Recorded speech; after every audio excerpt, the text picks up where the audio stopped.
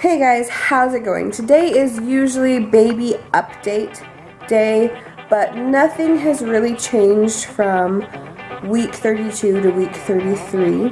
So instead of doing that, we are going to get down and dirty with postpartum care.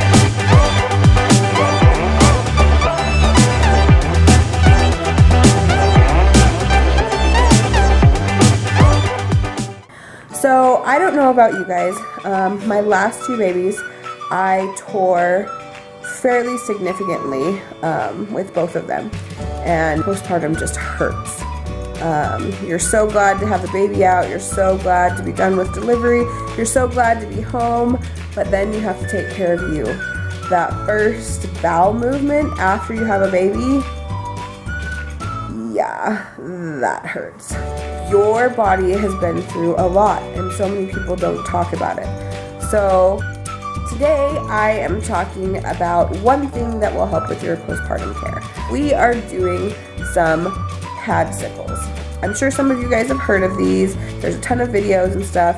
I looked at so many of them, and this is what I came to decide to use. So first of all, I don't like the pads with wings because for the underwear that I wear, they just don't work. So I just did a straight pad. It's an overnight pad. They work great, I can tell you that, because as you guys know, with this sickness, I have had, what do you want to call them, urinary accidents. I've peed myself a lot in the last little while. And so I actually wear these pads. I probably have to go get some more, but I have to wear these pads at night when I'm coughing, and during the day I have one on. So when things like this happen, I don't pee my pants and have to change my pants all the time. So I can tell you from experience, these pads can hold a lot of fluid. Yeah, enough said. Way too much TMI. Anyway, so on to the pads. Okay, here is our supply list. You need some maxi pads. These are overnight ones. I don't get the ones with the wings because these just seem to work better for me. Some melaleuca oil. This is good for healing, so it'll be great with helping in the aiding of the healing of your lady bits.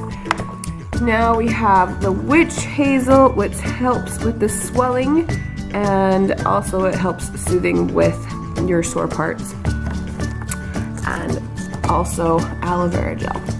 So now let's get on to how we put these things together. Alright, let's get started. First of all, you're going to want to make sure that your hands are clean so you're not adding any bacteria. Grab your pad, open it up. These ones don't have wings, so that makes it a lot easier to close back together.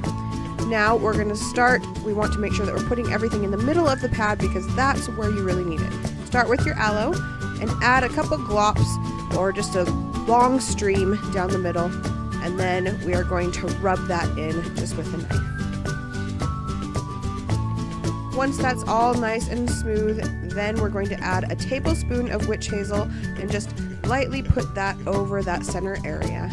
And then to finish it off, we add our melaleuca oil, just a couple drops on each part of that. Now we just fold it back up, push the tab back on, and put it in our large Ziploc baggie, and this is ready to go in the freezer. With everything else, try to make sure that the air is out of most of your bag, just so it's nice and tight in there. Let's go put these in the freezer.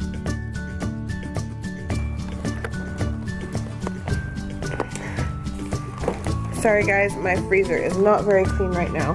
However, I don't think the kids will be eating these, so we will stick them in the back there until baby gets here. And that's it. They're really super easy. I've never done these before, so I'll let you know how they go after we have the baby. But I figured for a couple dollars, it's worth a try. I know that I'm just one of those that doesn't like to carry all of that stuff into the bathroom with me every time, and even if I have a bathroom ready, this is just easy to take, and it's cooling, especially for those first couple days home with the baby when your lady bits are in pain. So this is just a tip to try and help you guys out.